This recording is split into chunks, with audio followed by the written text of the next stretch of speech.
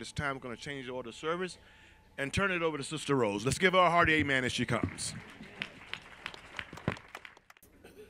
I'm going to be preaching a little while to you tonight, more or less talking to you in reference to the legacy of our life.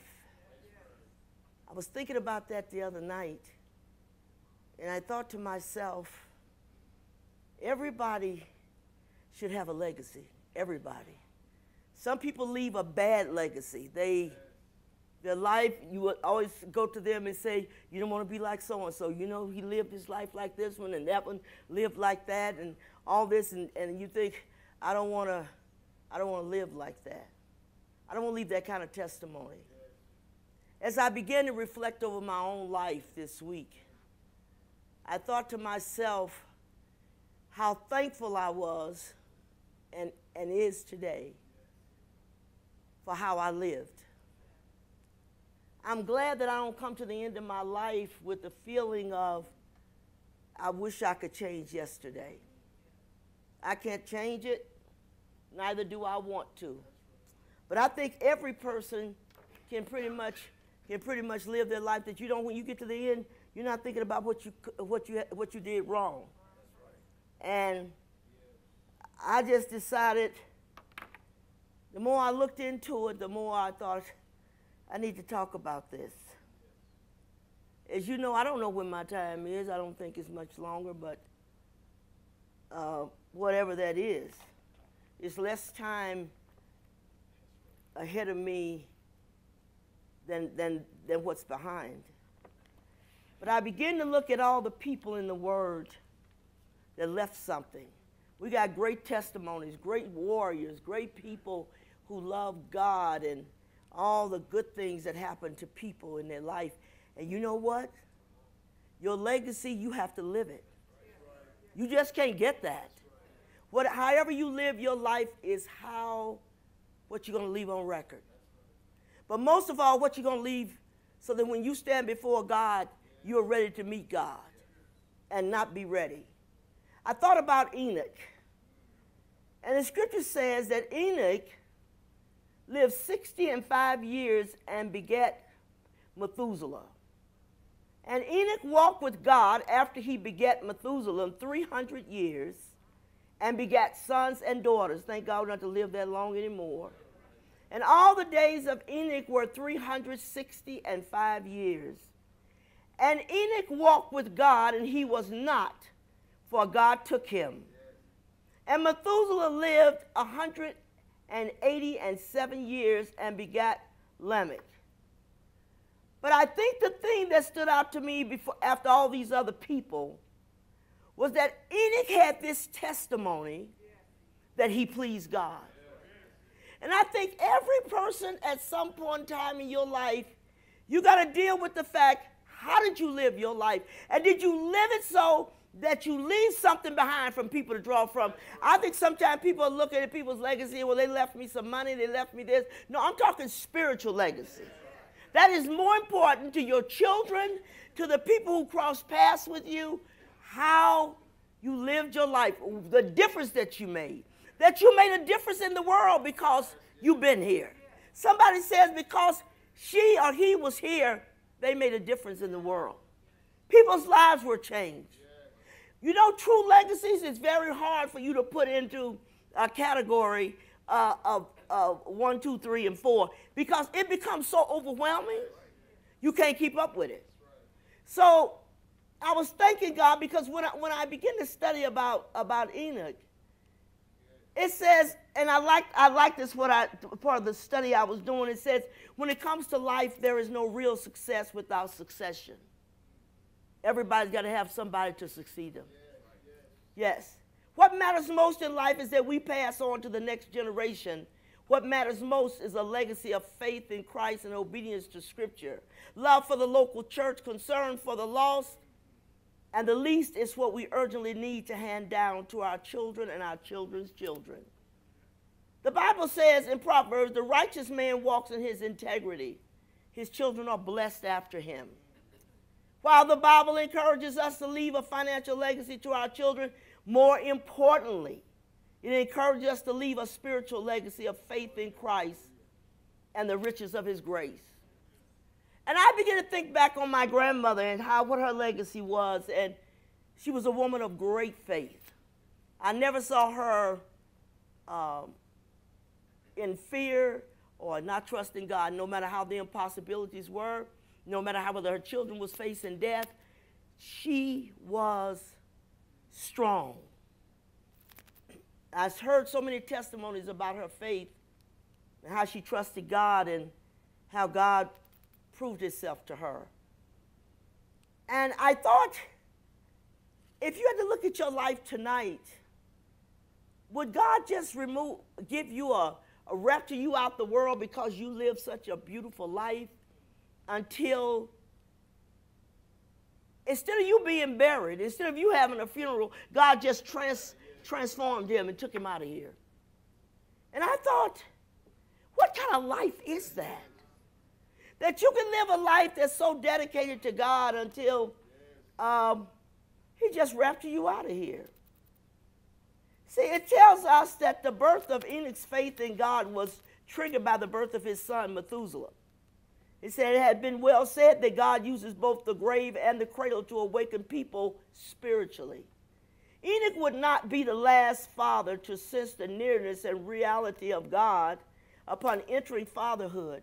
Every walk begins with a step, and when Enoch stepped into the role of a parent, it was transformative in that he gave his life to the God who gives life.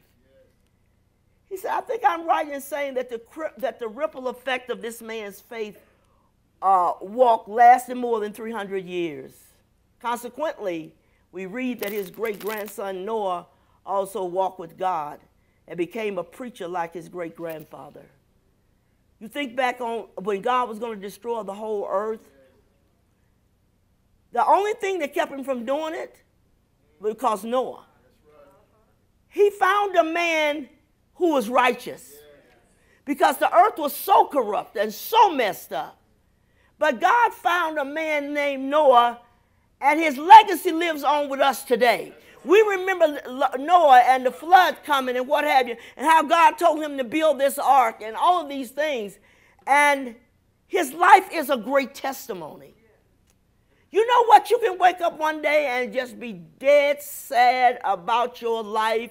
It never amounted to very much. I never did nothing for anybody. And people's lives wasn't better because of me. Or some message that I preached that people never forgot, because it stayed with them. I remember meeting people after we got back from Germany at the mall, when I used to go to the mall a long time ago.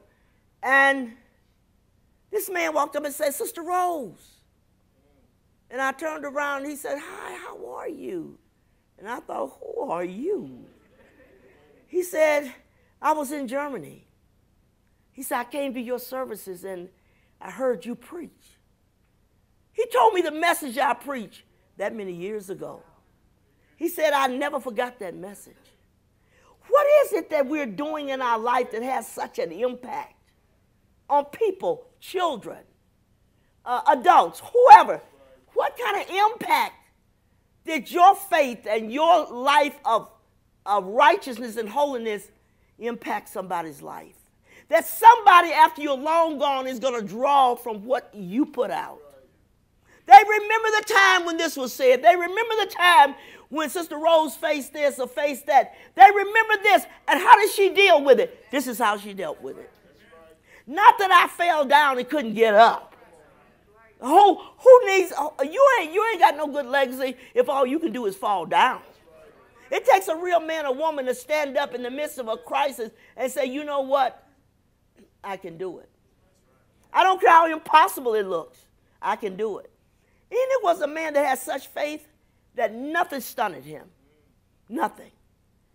You got to look at your life today and say, Sister Rose used to talk about we need faith. We need relationship with God. We need relationship with God. But they don't take the time to build it. And then the minute things go wrong, they start whining about it. Nothing is worse than a whiner. They whine about things that they could have fixed had they wanted to. They didn't want to fix it. I get tired of sometimes of constantly going over the same thing with people, and they talk a bunch of crap. And I thought this morning I got up, I was vexed in my spirit over some things. And I call these people, I'm going to leave them nameless tonight. I shouldn't, but I will. I don't trust you. For me to trust you is huge. Because after you see so many people and so much stuff, you start not believing people. Because everybody can talk. Very few people can give you something that's tangible, that you can really say, I can trust this person. There are not many people in the world. And I was very vexed this morning. I thought about it all day. I met with my family this afternoon to share with them some of the things that had happened. I feel a great sense of disappointment. You know what? It feels good to trust, except you can't. My husband used to say, honey, I don't trust nobody. I said, well, you got to be a miserable person. You don't trust anybody? He said, I don't trust nobody. He said, I take people as they come. He said, I don't have no friends. I have a few associates. I said to him one time, honey, why don't you invite some of the military guys home for a cooked meal? He said, Rose, them Negroes not coming in my house. I don't care if they never get a home cooked meal. They ain't coming here to get one. He said, I wouldn't be bothered with them 5 minutes. But we often talked about that. Why is it that you don't trust? Because people prove they can't be trusted. They got a lot of talk. They say a lot of stuff. But trust is something you earn. You just don't do it by telling somebody, well, I trust you. No, you earn trust by the life that you live. If you don't live that life, you better not believe. When people haven't shown you proof, don't believe it. Because no matter how they look, what they say, man is full of talk. He can do a lot of that. But when it comes to action, you don't see it. Action determines whether you are a good person or a bad person by the way you live your life, how you treat your fellow man, whether or not you're going to leave something with somebody and say, you know what? If you have Sister Rose for a friend, you got a real friend. A real friend. Because I don't just talk about it. That's right. That I say that I am, I am. I'm that person in the church. I'm that person at home. I'm that person no matter where you find me. You will not find me shifty. Nothing is worse than a moody person wants you to trust them. And their mood changes more than the weather. No, can't trust you. Because what I think, who I think I know today, in actuality, I really don't know them. See? So I think, and you know what? We're living in a time that is getting worse. It's getting worse. Back in the day when we were coming along, people would close deals off of a handshake. Oh, it don't do you to close a deal signing on the paper. It don't mean jack. Because I may pay you and I may not. But the real people is what God's looking for in this hour. Where are the real people? The people who love God. The people who live what they talk about. The people who not just testify a testimony, but my testimony is my life. It makes a difference. See, when there are all kind of people, great patriarchs in Scripture, who left legacies that we talk about to this day. The Apostle Paul was one of them. I mean, he went through a lot. He died a terrible death, but you knew who he was. I hate to hear somebody put themselves in a category with the Apostle Paul. Brother Peter. Who are you? You can't even begin to step in those people's shoes. You can't even begin to step in them. Listen, a godly legacy is going to be more than anything else that you'll ever do in your life. And I thought, I don't know how many years ago the Lord spoke this to me. I couldn't even wrap my mind around it at the time. And he said, I'll make you a legend in your own day. I thought, a legend? Be a legend? I couldn't grasp that. Keep on living. then this is what I hear. I've never seen anybody like you. I've never known nobody to do that. I've never known this. I've never known that. The legacy and the legend is in progress over all these years that to me was just a normal way to live. Just a normal thing to do. Love people, reach out, do what you can to help people. I've been that way as long as I can remember. But then after I got saved, it intensified and became even more. And you know what? And I'm glad. I'm glad that I have so many testimonies, I would never be able to put them in a book. I have so many people who have crossed my path. So many people. Some of them loved me completely and some of them hated me completely. But the only thing that matters to me is how I dealt with it. How I dealt with it. At the end of the day, when they hated you, how did you deal with it? You still can love people. You got to have a forgiving spirit. You can have a forgiving spirit without and not have a pure heart. When Moses ascended to Mount Sinai to talk with God, young Joshua was right by his side. The people that walk the closest to you is the people that know you. The people, the same way with Jesus, the people that walk at a distance from him, they don't know him.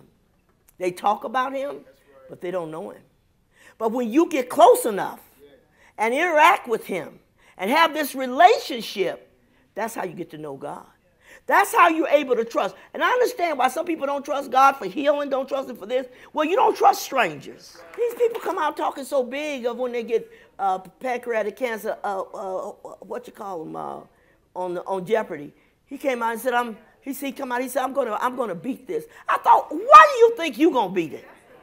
People dying every day from cancer, and nobody hardly ever survives pancreatic cancer. Nobody. It is the most deadliest cancer you could get. But he said, I have the utmost confidence in my doctor. I thought you better have utmost confidence in God. That's the sure thing. Everybody else can promise you something, but they can't always deliver it. Joshua, the reason why he was able to lead after Moses was gone, because he had firsthand knowledge and watched God at work with Moses. He realized that Moses, the scripture said, was the most meekest man that ever lived. And so when it was time to lead Israel from the Jordan to claim the promised land, Joshua listened to God and obeyed what God told him to do. But he had been observing Moses. You know what? It is vitally important for you to have a leader, and I don't mind people watching me under a microscope because I have nothing hid. Not one thing. Some people would rather you never should. Don't come to my house because, honey, what you might find, anything but Sister Rose. Nobody can say it. Nobody can say it. I am even keel all the way across with everything. I'm not this up and down crap and all this. I was a little edgy here last week or so ago because I don't like not being able to function to my fullest ability, and I was somewhat handicapped, and it really, really kind of got to me. But I realized, okay, this is all a part of it. One thing I said to the Lord the other day, I said, I want to not complain about anything to the day I die. Through life, we complain without even recognizing we're complaining. I don't know why this is that way, don't know why that's that way. And instead of and I was saying to the Lord, I want you to let me live my final days without one complaint. And the Lord said to me, if you think before you speak, then you won't complain. But most time it just comes out. My head's killing me. You know, I got so-and-so, this is wrong, and I feel bad. If you just think for a minute, when you get through talking about my head's killing me, it still hurts. So what profit is it to complain about it? Just go ahead, do the best you can. Your head's gonna hurt it sometimes in this world. So, but I deliberately put that in me to think first Because sometimes if we took the time to just think about all the good that God has done, you won't have time to complain. But the devil makes sure you don't see all that. See? So, understand, do you remember how Elisha followed Elijah? Because I'm going to be just like you. He didn't accept the thing that Elijah said, if you see me go. Yeah. Okay, I'm going to see you go there. Then he says, you ask a hard thing. You want to wear my mantle? You understand what that mantle consists of. So you want to wear that? They don't know what all's involved. Look at people. I'm looking at the people that is grasping truth and taking hold of it, and I'm looking at others who just kind of letting it graze by. No, you better pay attention. Monty has made it a habit of everything I said. Don't forget this. Don't forget that. Watch this person. Watch that person. If they wasn't with me, they won't be with you. If they didn't support me, if they didn't love me, they won't support and love you. If you didn't love the person, the founder of this whole thing that God put in place, you sure won't love what's coming after me. No. This is what it says. This is excellent.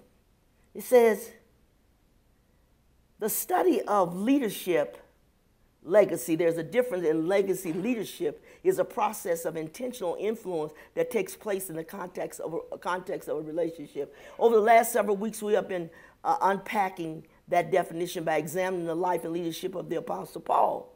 As we have seen, legacy leadership is transformational.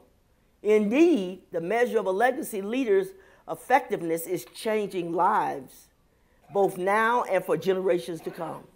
So what these kids learn in this church, they will pass that on to their kids. And they'll pass that on to their kids. And it just keeps traveling and traveling. That's why you better leave something good. Because what is it that, well, you know, my grandmother cursed out everybody when she got mad. So I curse out everybody? No, the things that we leave with our children, with the members of a church, with the people that said they were friends in your life or whatever, what is on the table that if they tried to break it, they'd have a hard time dealing with it? Because that's not acceptable. If God didn't accept it in Sister Rose this time, he ain't going to accept it in yours. He's not going to do it. Transformational leaders have to be transformed to be able to help other people to be transformed. But you can be. This transformation is not a one-time, once and for all event. Rather, it is an ongoing process that takes place across a lifetime, your entire lifetime. Paul is the example for this process. Without changing his fundamental personality, Jesus transformed Paul's character, redirected his life. Paul was transformed by his personal encounter with the risen Christ, and for the rest of his life, he was being transformed into the image of Christ. It's going to take you a complete lifetime to become exactly and become perfected the way God wants you to do it, and have a pure heart. I was thinking some people this week, I thought, boy, you got a bad heart. Because what comes out of a bad heart is bad things. So if the heart is right, you don't have to worry about it. Because everything that comes out of that is going to be right. You don't have to sit there and try to look at it and diagnose it or nothing. It is what it is. And you either what you say you are or you're not. You either for real or you're not. You either love God or you don't. You either stop sinning or you continue to sin. It's a shame. It's a shame that kids look at their parents and say, I don't want to be like my dad. I want to be like my mother. How horrible is that? I had a conversation with one of the teenagers in the church, and she said, I don't want to be like my mother. Is that hard to understand? If you see how weak her mother was, no, it's not. I need a strong woman. One thing that I listen to it occasionally, I don't listen to Juana's tributes very often now, but when she said, Mama, you are the strongest woman that I have ever met in my entire life. That's something to leave my daughter. That's for her. She can understand you don't have to be weak. Stand up, Juana. Fight for yourself. Do what you got to do.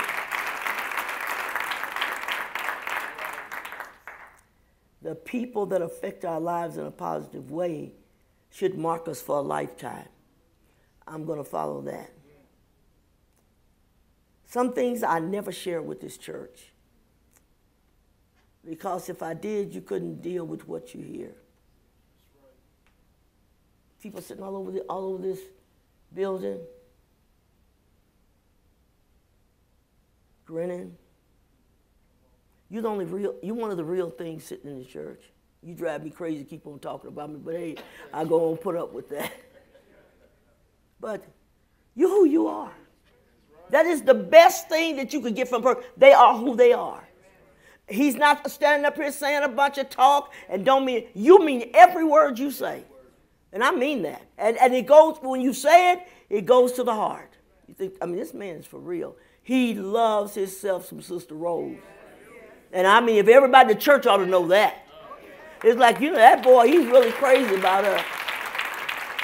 Because no matter what he's testifying about, he's going to go right back over here. It's pastor. It's not closing out without this pastor. I heard it over and over again. But it's always real. Ain't nothing worse than a liar. I despise liars.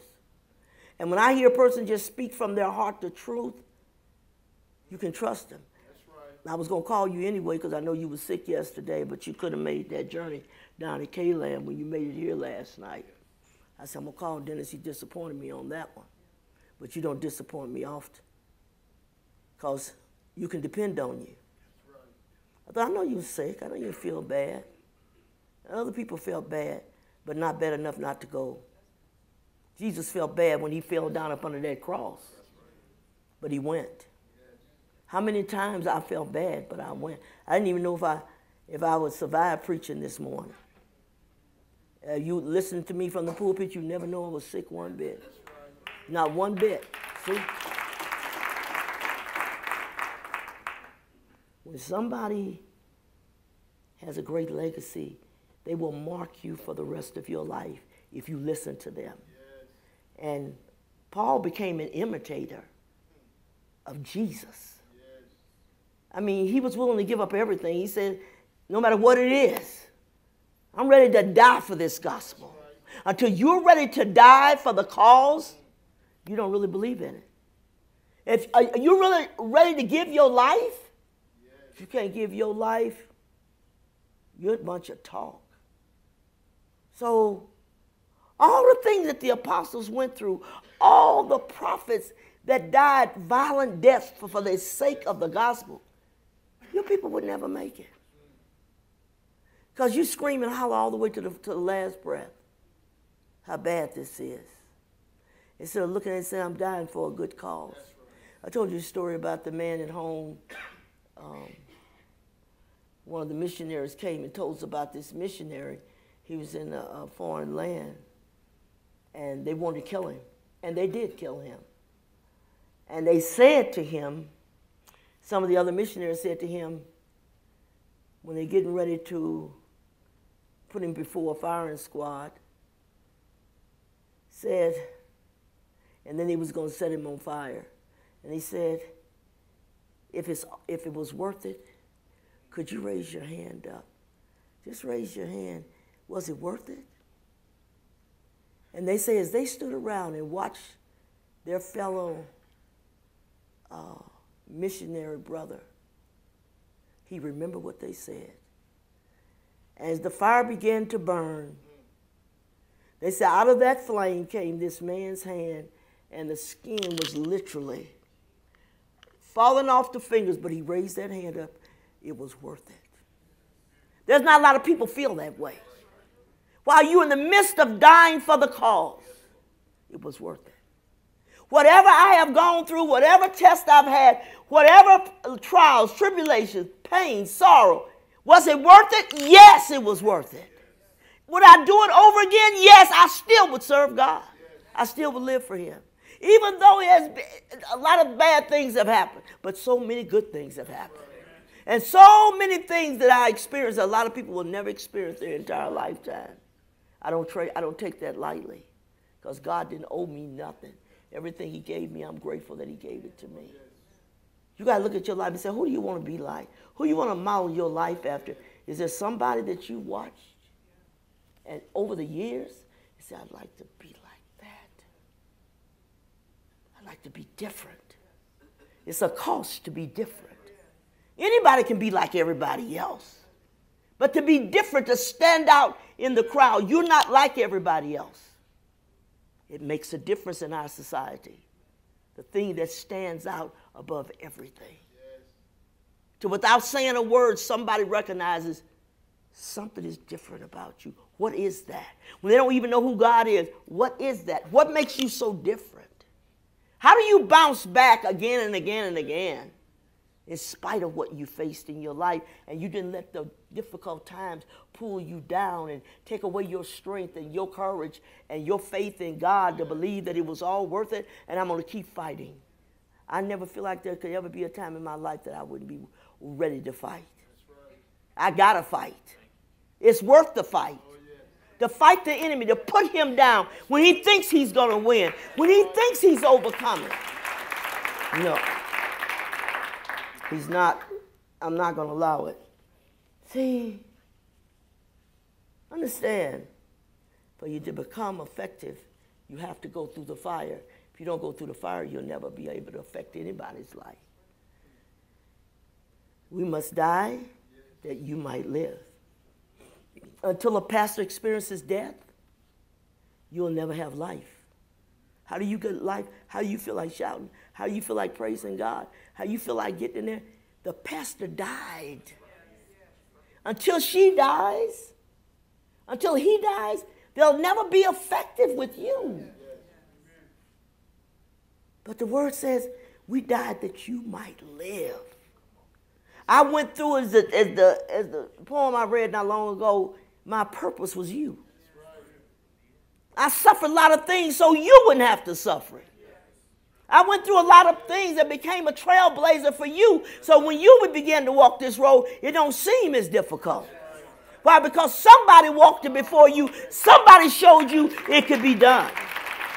Yes. That's vitally, vitally important. So when I look at that, I'm thinking, okay, do you want to be remembered? Oh, you never met a weaker person than that. Always depressed, always down. Yeah, he was a fairly decent preacher, but he could bore you to crap. That's all I could do to sit there and put up with it. I wouldn't want nobody to say, who's preaching tonight? Sister Rose. Oh, no. Please. Not her again. You're never going to say that about me. Not ever.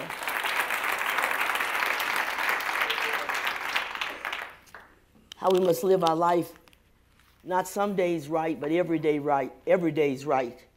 If I have something to give you from God, I've got to get it first from God, and I got to pay the price to get it. It's not for free. Get on your face before God. Wake up in the middle of the night. People that I wouldn't give a nickel for a preacher who sleeps all night long. I wouldn't give a nickel for him. No. Because let me tell you, a lot of messages, a lot of things that God's going to send your way is going to be in the midnight hour. Because I want you to wake up and listen to me. Could he tell us at 10 in the morning? Yeah. But every person, I'm just trying to get some sleep. I hate to hear somebody whining about sleep. I just need some sleep. Go ahead on, baby, and live a bit. And if you're about to miss a few hours, you won't die. You won't die. I love my daughter to death, but nobody better not wake her up unless it's me. Nobody. And Nisi and Lisa and them used to want to aggravate Wanda by saying, what time is it? Call Wanda. Because when she answers the phone, she says, hello? Because she done looked at your number. Are you crazy? Wanda said, hello. And they would laugh and laugh. But if I called and said, Wanda, Mama, yeah. I never get that. Hello, what is it? I told him, if you need some counseling, wait till daybreak. If you got an emergency, it can wait. And they used to laugh about it all the time because you could tell when we don't wake her up. But I could wake her up in the middle of the night, and I did many times, 2 and 3 o'clock in the morning. The Lord done showed me something or told me something, and I'd wake up and I think I got to share this with Wanda. And I called Wanda. I said, Wanda, you ain't going to guess what the Lord just said. He said, Mama, hold on a minute. Amy's sleeping. I'll put the light out in here and go in the living room so we can talk. It wasn't. My husband's trying to get some rest. Amos wasn't going to wake up to hear nothing anyway. She was going to wake up to hear it. Just went on and got some sleep. You heard the telephone ring. Yeah, I know you want to call me. I wouldn't have nothing to call you for. But she was always that person that's going to listen no matter how late it is. And a lot of things happen late. That's why preachers that sleep late, they don't get nothing from God. See? A legacy leaves behind your life story, how you lived your life every day. And some people will gladly forget you. You know, I'm glad they're gone. Ooh. I hope I never see another person like them. You know, that's horrible. And people have said that. I was so glad the day he died or she died, because they were such miserable people, and every time they came around, they made your life miserable. No, when they came around, they made me feel like living. They brought life to me.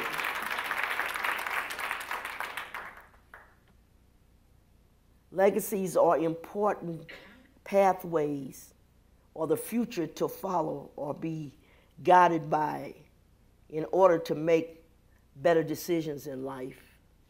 So what do I want? A lasting legacy is all about the actions you take during your life and the way those actions affect how people remember you. Do you remember Sister Rose? Oh, yes. There's people's books I've read that's been gone for years and years, and I could tell you about their story because they had an impact. They come to know God. They were for real. They wasn't people that made it today and then they're down tomorrow. How many children look at their parents and think, boy, don't go in there right now, he's in a mood. You know how horrible that is? You don't want to do that. Because if he's in a mood, he don't want to hear nothing. Can't talk to him. You never know where he's going to be. Let me tell you something. Leave something for your children. Leave something for them that they can look at your life and say, you know what I want to be like my mom. I want to be like my dad. See? There's a lot of famous people who had great legacies, but I wouldn't give a nickel for them. You know why? Because they wasn't godly legacies. Nelson Mandela was a great man. But what his relationship with God, I do not know. But if that's all he had, he didn't have nothing. Because, I mean, you spent most of your life in prison, and you went through all this crap. But if you had God and you done it for a good cause, that's good. So there's a lot of people that we could go back and look at their lives and say, that person really left something behind. You know, when I think about them, when I think about the words they said, when I think about the times they spoke a word of encouragement to me, I never forgot that. When I was at my lowest point in my life, they said a word to me, I never forgot it. And you know what? And I never returned back there. It lasted. It was very important, very important. So, yeah, surely you can leave a legacy. Is it good or is it bad? And who's it going to help? I think that was great for Mandela. I think that was great. I think Martin Luther King Jr. had a great legacy. But his life is questionable about his spirituality. I don't know anything about it, what things that's been wrote. I think Abernathy, his friend, wrote a book on him and talked about he was a great womanizer. Well, if he was a womanizer, he didn't get to the kingdom. Some people blow your brains out with that very statement. Did you hear that? Martin Luther King Jr., the man who cared about people. He really did. He really did. He had a great dream. But if he didn't have a relationship with God, Paul said, though I give my body to be burned and everything that I have, and he said, if I don't have the love of God, it don't profit me nothing. I'd rather have a godly thing. See? Though not everyone is going to leave such an impression on the world, but we can all strive to have some effect. We live one life. We're not promised ever again, and we'll never get it again this life. What did you do with it? Make it count. Make it count. That children will grow up. I think about the kids in this church. I want them to grow up and say, boy, I love Miss Rose. I got a card from Jermaine today. How sweet. He was telling me how much he loves me and how much he appreciates that I give him some money. Because otherwise, he's too young to hold down a job right now. So just to have some nice spending money without having to go to my mom or my dad and say, could you let me have a quarter? I don't have to do that. Yeah. But I'm telling you, when I read his card today, I was overwhelmed. I read Nate's card. You write the most beautiful cards. I meant to bring it to church tonight and read it. I'm talking about Nate, you. He's looking around like, who's she talking about? Of course, you brought me a bag of, a box of candy that's this big. It's sitting on my table at home. So many people have been by that box. And they'll continue to go by there. But I thought, the sweetest, you never say a lot, but in that card when you said, Sister Rose, I come to know God because of your teaching. I was headed back to Hawaii, but I came to this church and I learned about God. See, that's everything to me. That's everything. You don't say nothing. You just sit back there every once in a while and have a little testimony that I can't hear nothing you're saying. But every once in a while you have a testimony. But that card says, here's where I met Sister Rose. Thank you. You can touch somebody's life, and it touches your life. That's how we get strength. I reach out to you to help you. You reach back out to help me. Hey, we help each other. We're both giving something back. If somebody asked you to describe your legacy, what would it be? I like to call some people's names just for the heck of it. Well, Sister Rose, mine would be I slept during service. He was the preacher that was known to sleep. You say, that ain't right. Yeah, it is. There was other preacher that Sister Rose had to constantly call out and say, wake up. Wake up, Sarah.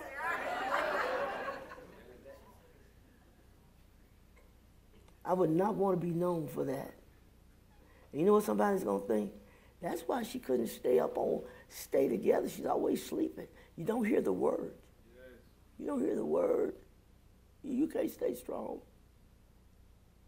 And the devil wants you to miss the word because that's going to be something that's going to actually direct your life in the next weeks to come.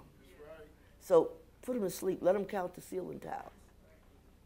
Do anything. I guess if I would ask the question, what is the most important role that you played in your life that left an impact? Be it your teacher, be it a friend, be it my sister or my brother. What did I say? That made me feel good. Braylon called me the other day, and, how are you doing, Miss Rose? He sounds so alive instead of dead. You sound like you came alive. He said, how are you doing, Miss Rose? He says, Braylon, I'm doing fine, Braylon. How are you? I'm fine. Are you feeling better? Talks so well. And he said, well, how you feel, Miss Rose? You still sick? No, he really took the time to speak. And I was so proud of him. I was so proud of you, Braylon. And we had a real conversation. And what he said was from his heart. And I said, Braylon, did somebody give you your money? He said, yes, I got it. I wanted to say thank you, Miss Rose, so much for what you've done, for the kindness you've shown us. Those little things like that, that's bigger than anything in the world. Because a child recognizes that you did something good for me. That boy is never going to forget the day that I came and talked to him. He's never going to forget it.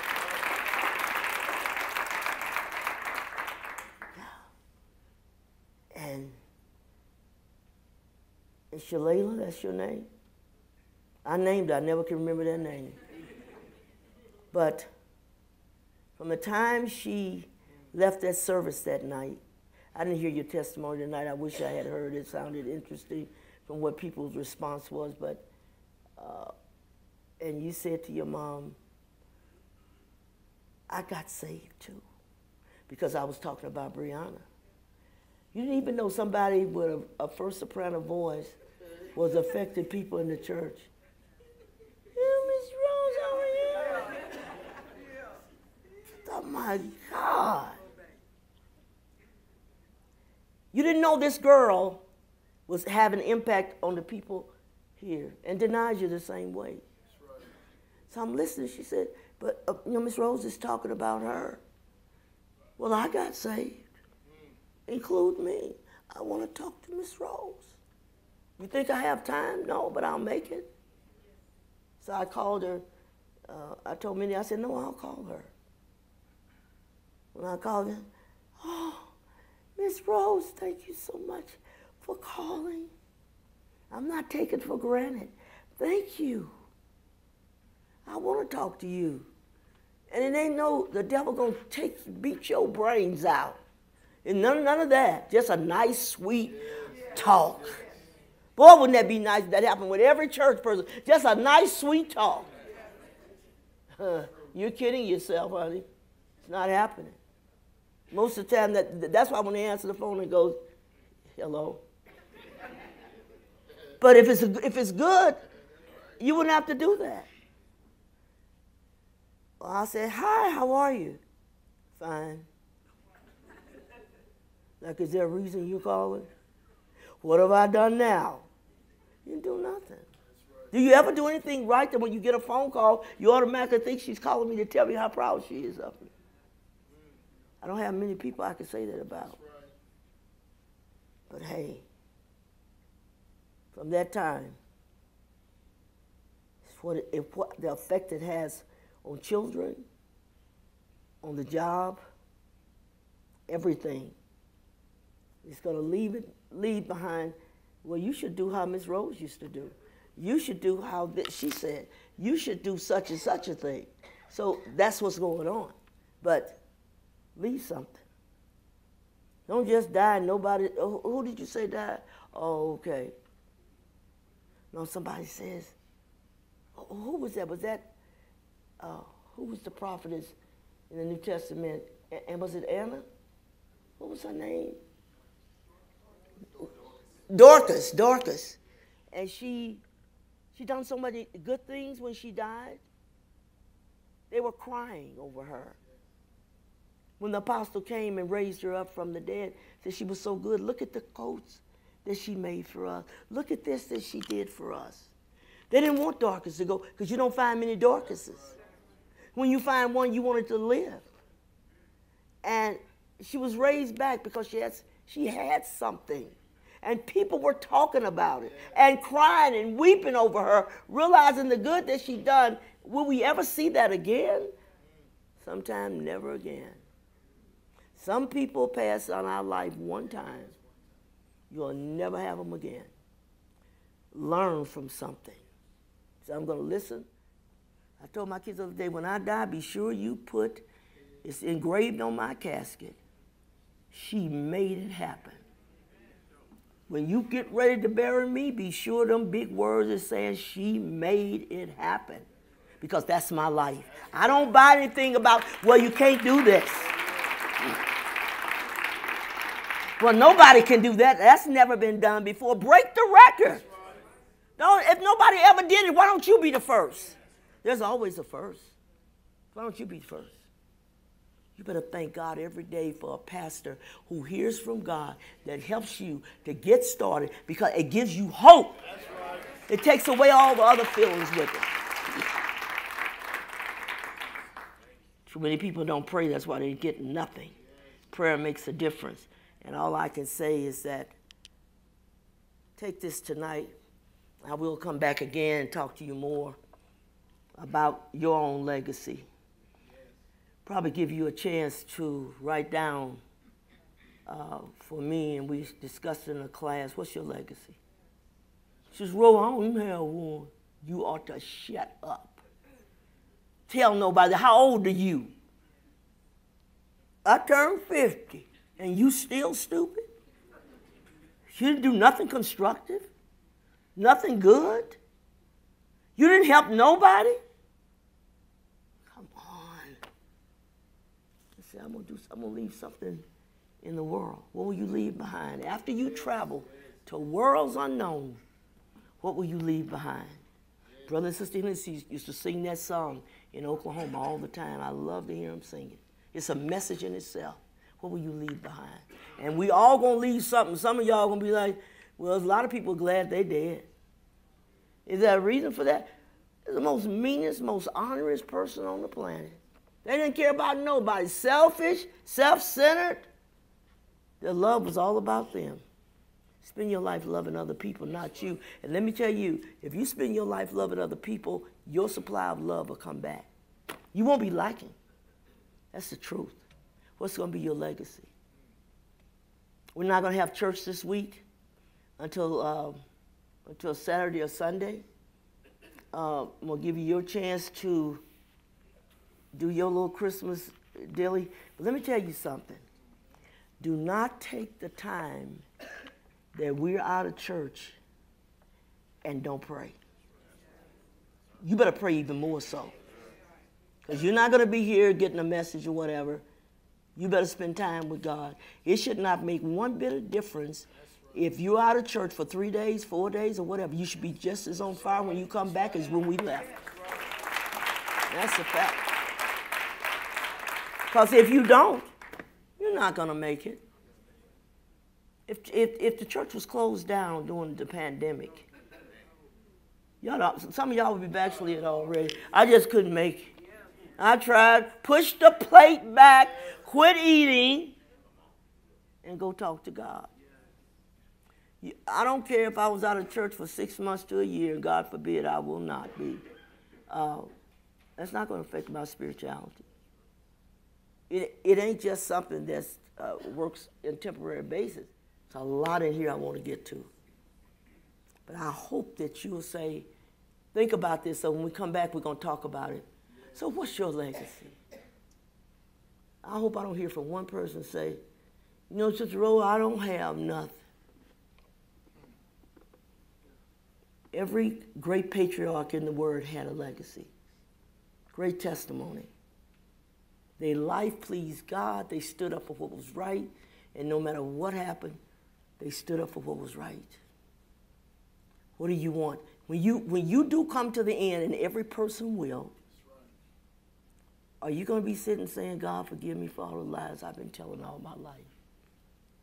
Or am I going to look up and say, I'm waiting for you to say, well done, thou good and faithful servant. You've been faithful in the little things, I'll make you faithful in greater things. I'll give you more. I'll give you more. Take this tonight and say, you know what? I'm going to take it seriously and I'm going to do something about it. I'm glad that man, he didn't let teardrops fall.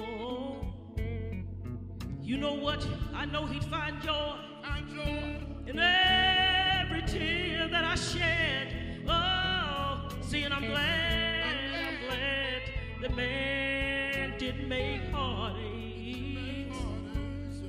'cause I know he'd give me more. He'd give me more than I could bear. Oh, see, and I'm glad that man, he didn't create me. Oh, Lord, for one day. Man, he surely forsake me. Oh, and I'm glad. Yes, I'm glad. Oh, I'm glad, glad. I'm glad that God, he made me. Well, see, he made us in